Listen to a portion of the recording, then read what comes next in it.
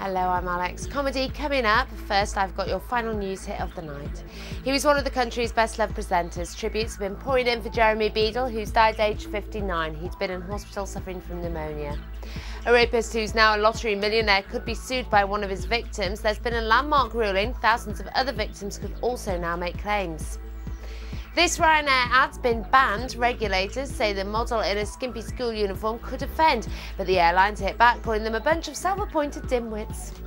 Man United have returned to the top of the Premier League. A stunning double from Ronaldo sealed their victory against Portsmouth. Chelsea had a good night too. They beat Reading 1-0. The jury's out in the Wesley Snipes tax evasion trial.